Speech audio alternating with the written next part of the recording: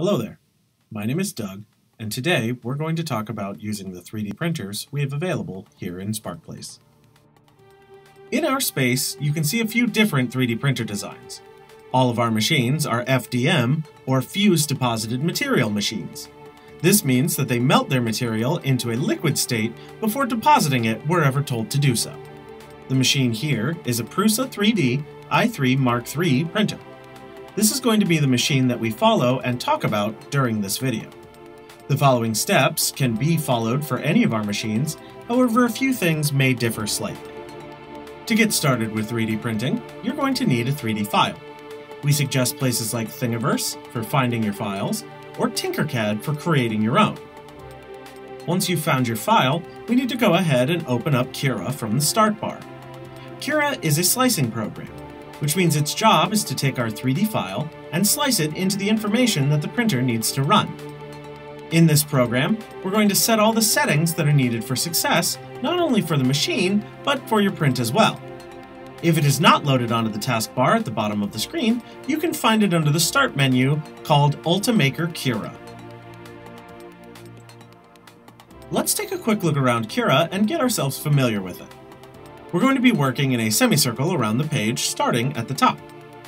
The three options labeled here, under Prepare, Preview, and Monitor, are going to change the view of the bed visualizer you can see underneath quite a bit. Prepare is the default screen that will show you the bed and your model, once loaded, in relation to each other. It also has a function of showing where Cura thinks you will need support.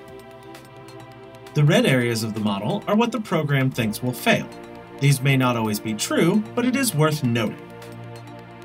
The Preview tab works to show you exactly what the printer is going to be told to do. Once your model is sliced, this tab shows you all of the layers with the little sliders over here on the bottom left of the screen.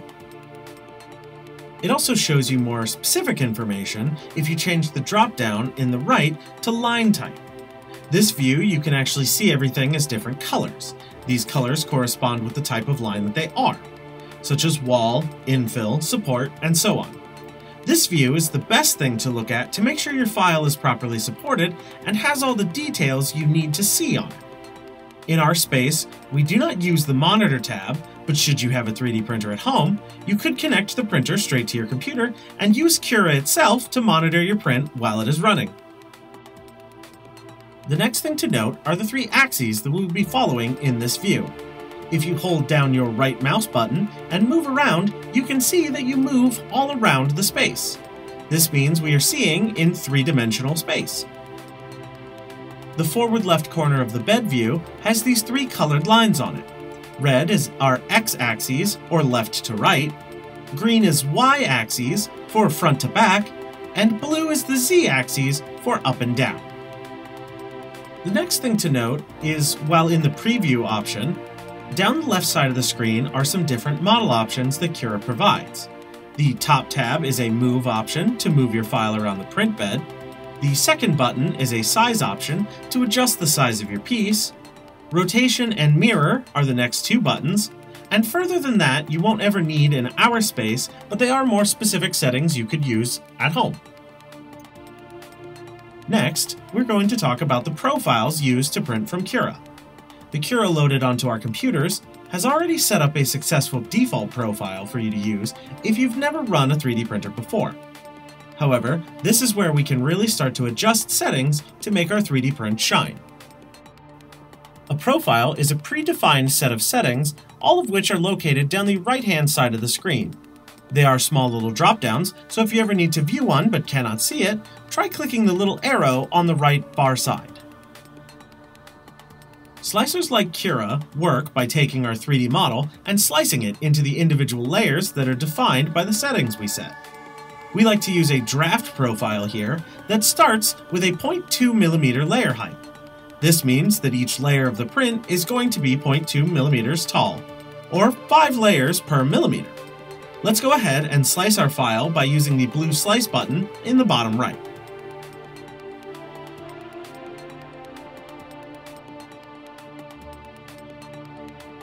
You can see that when I slice my model, a small boat affectionately known as Benchy, I get 240 layers. The lower you set your layer height, the more layers you will need, and therefore the higher detail you're able to accomplish in your 3D print. Next, we're going to talk about a very important setting, which is supports. For the most part, a 3D printer needs to be printing onto something to make sure that it can keep going successfully. Let's use this little piece here as an example. As you can see, when printed in this layout, there are none of the red areas we talked about earlier except for at the bottom of the model. However, if I were to flip this model over, now you can see that there is a large part of the model that has turned red underneath. This area here is what Cura thinks would need supports, because if the printer tried to do these layers without them, it would just be trying to deposit a liquid plastic into thin air. In the Supports tab, you should see a little checkbox like this one. Once checked, you can see some of the more specific settings. One of the first things we're going to do is called Support Structure. And inside that dropdown, there are two options of Normal and Tree. We like to use tree supports in the SparkPlace because it ends up making your print take a little bit less time and less material. However, this is not always the best option. Tree supports work by coming to your piece and touching it in places with little branches that come off the main trunk, hence how they got their name. You shouldn't need to mess with many of the settings underneath the tree setting, as they're part of the generic settings we already use. However, if your piece is failing, support settings might be the first thing you should start adjusting.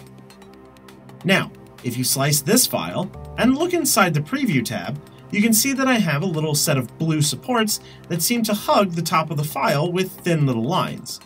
If you're not seeing a blue support color like I am, make sure over in your small window that you're seeing the line type option.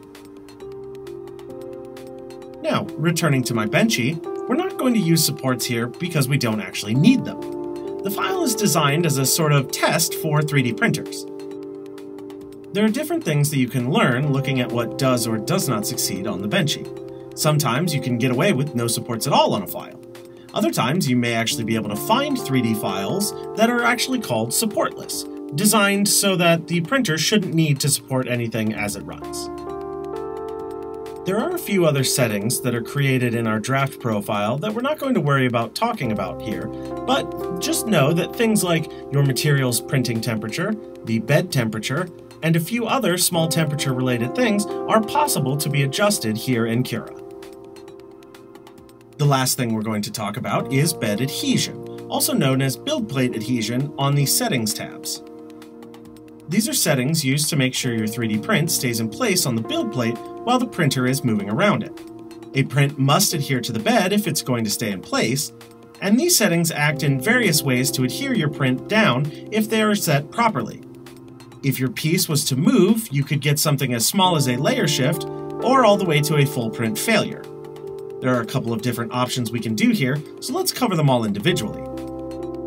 You can always set these settings to none, but the changes in print time or material used are normally minimal compared to the increase in the chance of your piece succeeding. The most common build plate adhesion is called a skirt. A skirt is a set of normally 1 to 3 lines around the outermost perimeter of your 3D file. A skirt is used to make sure that your filament is properly primed and running smoothly out of the machine's hot end. However, it does not provide any mechanical adhesion to your print. Should the bottom of your print come loose, this will still cause it to fail. The second option, and the one that we normally recommend, is called a brim. A brim is a lot like a skirt in many ways, as it is a set of lines that wrap around the outermost perimeter of your 3D file. Unlike a skirt, however, the brim comes all the way up and touches the edge of your 3D print. This means that when your file is done and you pick it up off the bed, there will be a little bit of extra plastic that you can easily cut or pull off the bottom of your piece. These are a lot of times used, almost like hands, that help hold the piece down to the print bed. They extend a small distance away and increase the total amount of surface area of your print to the print bed. That extra surface area will help keep your piece sort of held in place on the print bed and help prevent small movements that can fail the piece. Should there be a little bit of your print that comes loose from the bed, a lot of times a brim will be strong enough to keep holding your piece in place. The final option we'll talk about here today is called a raft. A raft is almost exactly what its name suggests, and it does create a solid piece of plastic from underneath so your 3D print can rest on it. There are normally at least a couple layers, and they act a lot like a brim in most cases. They extend a certain distance from underneath, and you normally set a generalized shape to make sure it's easy to remove later on. However, the raft differs from the brim as your file is actually no longer touching the build plate. Instead, it is sitting on the raft made of plastic. Being plastic on plastic, you may see a higher success chance for a file that has a small surface area on the bottom due to the fact that the plastic would rather stick to itself than the build plate. However, a raft can become too well adhered and could affect the bottom of your piece by attaching more permanently to it. Each of these options give you a various amount of help or information, and which one you choose is up to you. As stated, we suggest the brim a lot to save time and a little bit of plastic. However, if you'd like to use a different option, you can. With that set up, we are officially ready to go ahead and get our print saved into the proper format and get it ready to be loaded onto the printer. First, once the slice button is clicked, you'll notice that it changes into a new button that says Save to File or Save to Removable Drive if you have a flash drive plugged into the laptop. Once clicked, you can treat this exactly like any other save window you've seen before. You can name your file, or just leave it as it is, and note its current name. This file you just made should be a .g code file, and should have a Cura logo right in front of it. We're now going to quickly go over the steps needed to load the filament onto the machine for your print. Following the settings you chose, please make sure you grab a spool of the correct filament. In most cases, this will be PLA. Once you have your spool, on top of the enclosures for the printers, there are a set of blue wheels that we're going to set the outside black plastic edge of our spool onto. We recommend working in a sort of back to forward motion, setting the farthest away edge first so you can sort of look underneath it and see the forward edge to make sure that you are lined up. If you need, you can move these small wheels around, just make sure that you can set the edges onto them. Once you have the roll set onto these bearings, you can feed a freshly cut tip right through the hole in the top of the enclosure. When we say freshly cut tip, what we're talking about is using a pair of flush cutters to clean the old edge with a nice 45-degree cut. This cut makes it easier to feed the filament not only through the enclosure hole, but into the machine itself. Once you're through the enclosure, you can open the doors and pull down through the hole and gently place the tip of the filament into the top of the extruder. You should hear a small beep and see the screen on the front of the machine change. This new screen should have options for what type of material you are attempting to load. Using the small dial button on the front of the machine, please rotate it until the arrow is in front of the material you are using and push on the dial itself to select it. This will start heating the machine up for us and even load the material in as long as the filament is held far enough in place once placed inside. With the machine heating up and getting started, let's finish up by setting up our G-code in Octoprint. Each of our 3D printers have their own dedicated Octoprint, which is just a web-based printer controlling system. Open Google Chrome, and across the top bookmark bar you should see 4 different bookmarks, each labeled as Octoprint with a number that corresponds to the machine that they connect to. Click only the Octoprint number that you will be using and wait for the page to load. Occasionally, you may see an error about connection pop up. These are relatively common, and you'll just need to wait a moment before refreshing the page. Once the screen loads, you should see something like this. There are various windows around this page that we're going to be looking at, and if you ever get lost from where I am, please note that I'll be explaining where around the page to look before I say the window's name. The next thing to remember is that if the name of the window is blue, that means it is a clickable link that can be collapsed. If you cannot find a window I'm talking about, check and see if you can find its name somewhere and make sure it's not just collapsed. Starting in the top left of the screen, we'll be looking at the connection window. This may be a little closed tab if the printer is already connected, but if it's open and you see a button that says Connect, we should click that first. Once connected, the next thing to look for is a large set of tabs on the upper right-hand side of the screen, starting with Temperature. From the Temperature tab, you should see a large graph taking up most of the screen. This graph is going to keep a real-time chart of the temperatures for both your hot end and the heated bed on the machine. The next thing we're going to look at is the bottom left-hand side of the page for a window labeled Files. This window is what loads our G-codes onto the Octoprint to run the printer. There should be a blue upload button at the bottom of the window, and using this we're going to upload the G-code we just saved out of Cura. Once you have all of these steps done, it is as easy as clicking on the little printer icon next to your file to get it running on the machine. And that's it! Our file is now running on our 3D printer, and we ask that you watch at least the first couple of layers to make sure it looks like it's adhering to the bed before you leave our space. We know this is a long process, and we recommend watching this video a couple of times, if needed, to make sure that you understand each step. While we watch my Benchy print, I'm going to go over all the things we covered today. We started with talking about where to find your files or create them.